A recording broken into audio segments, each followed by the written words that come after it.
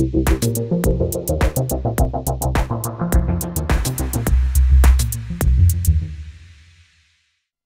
I'm Aisher, and in this video I'm going to look at audio loops in Cubase. So we have a project page, and I've already got some audio loops up and running.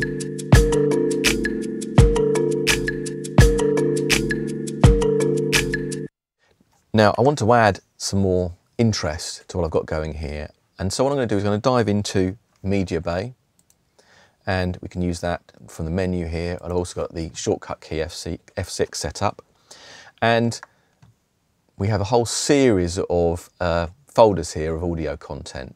In this case, I'm going to go to this Hip Hop Vault folder, and this consists of lots of audio files. I'm going to make sure I narrow it down to audio files by making sure I have audio files selected for the only ones that the search will pick up. And I can then go through and actually look at what's available.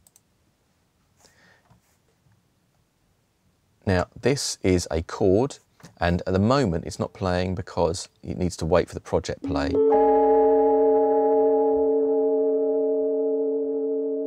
So in essence, it's going to try and play this in time with the track. Let me play the track now. Now obviously the timing works, but the pitch itself is slightly out because the sample is recorded in a different key to the original, to the audio I've actually got playing. Let's try and look at something more rhythmic so we don't come across any of these kind of pitching problems. So we have some hats here. Maybe I'll try narrowing it down by drums and percussion loop. Okay, so that sounds interesting. I'm going to press play in the project.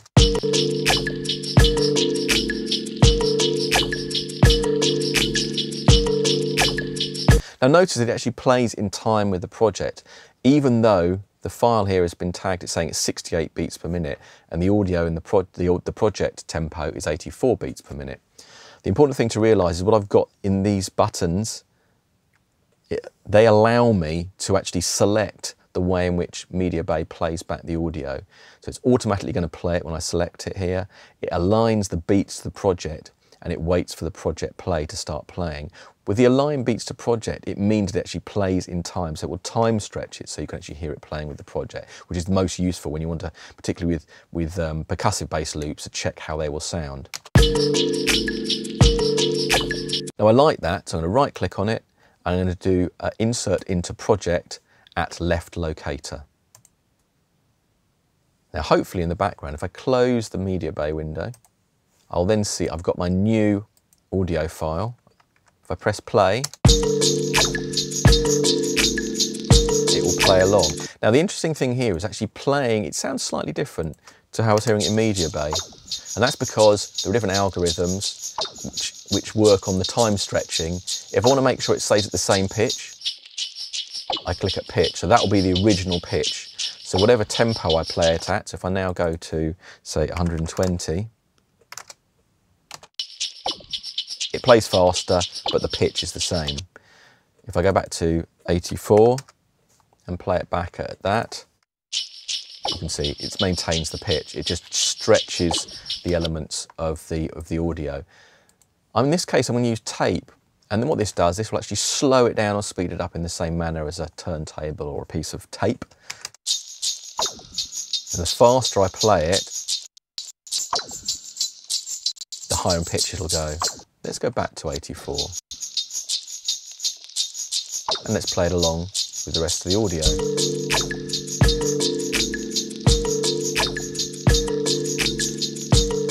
So I quite like that, and it works quite nicely what I've got there already. I'm just going to dip into the audio pool, and what this does, this allows me to see what's going on in terms of the audio files I have in the project.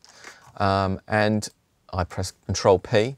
I can also navigate to it using the, if I go into Media and I go into Open Pool window, you can see there it allows me to actually look at it from the menus itself. And you can see I've got these 3 audio loops in the project. So the audio, under this little audio folder, it will show all the audio I've actually got loaded into the project. And you can see here also that it mentions the tempo and the time signature. They're also in the names of the files, and also they will have been tagged by Steinberg when they're included as part of the content with Cubase. All the audio files are tagged for their tempo, so it means that when you load them up, it will work straight away. You'll also notice that in fact this kalimba loop has actually been tagged with the key.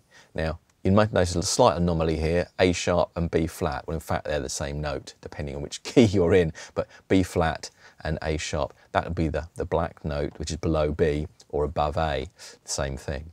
But they've been tagged, so it means that when we try and use other files, we can actually mix and match in interesting ways in terms of key and also tempo. You can, of course, click on these and change them yourself. And when you bring in your own audio into the project, you might drag and drop into the project some of your own audio loops, even if they're not set up in MediaBay. So coming back to this,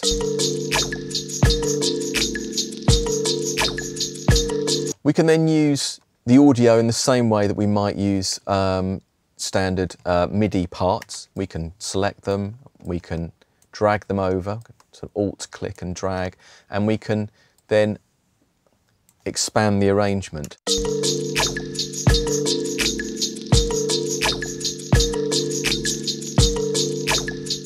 We can choose to mute different elements. I can use the mute tool there. I can also right-click and actually use the tool here and mute. We can also use things like the range tool to select certain parts. If I want to just choose maybe this element here, I can drag that, select it, do Alt and drag, and I get this and I can repeat it. So you can choose smaller parts of the audio. So when we come to it here, let's see what this does.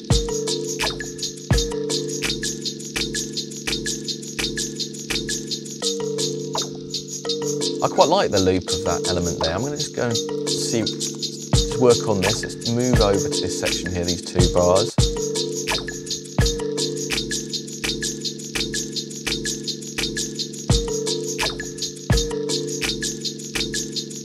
We can, of course, go down even further. If we change the snapping of the grid to something much finer, we could go in and I can actually just choose this very small element here.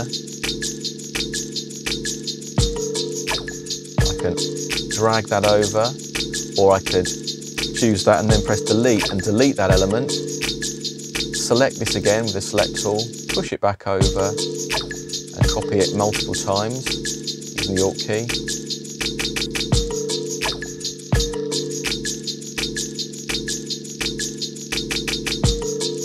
We also have a bunch of functions which can actually work on the audio in some interesting ways. If we go into the audio menu here, we've got processes, and we could do things like reverse.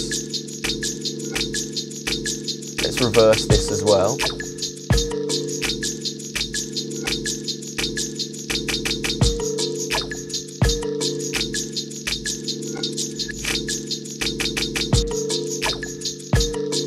What other processes have we got in here?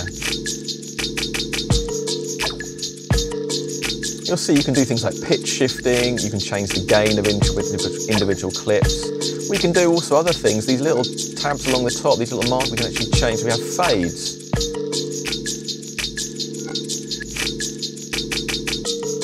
The drums will fade up in that section there.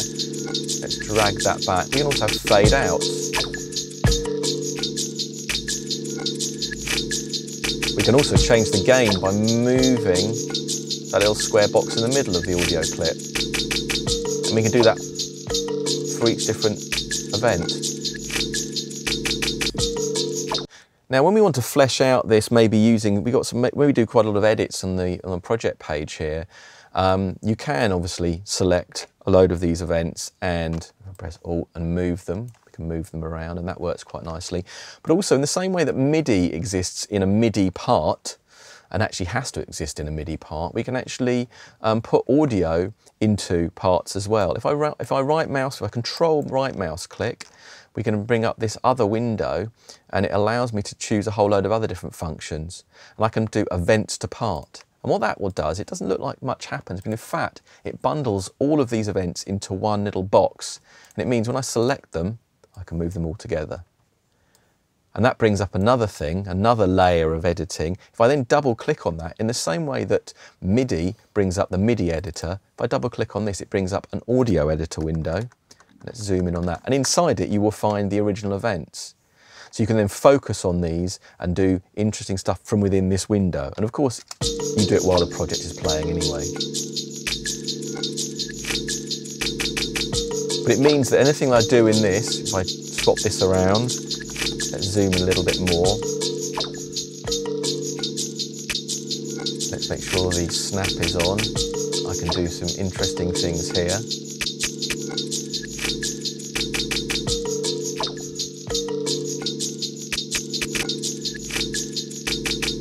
And if I come out of that window, you'll see it will have updated that event, and I can just copy that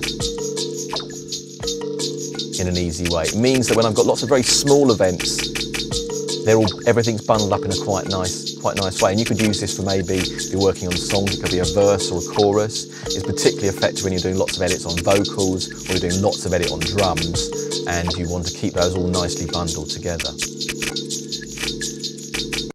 So you can see that audio loops can be a very simple way. They can be used in a very simple way, just dragging them in, adding a bit of percussion to a track, or building tracks from scratch, allowing you to kind of get things going. But also you have lots of functions for actually manipulating the audio, whether they be loops or even one shots, in some quite advanced ways. You can of course do them from the audio menu with processes, and you'll notice here there's a whole set of key commands I've set up to deal with some of these things.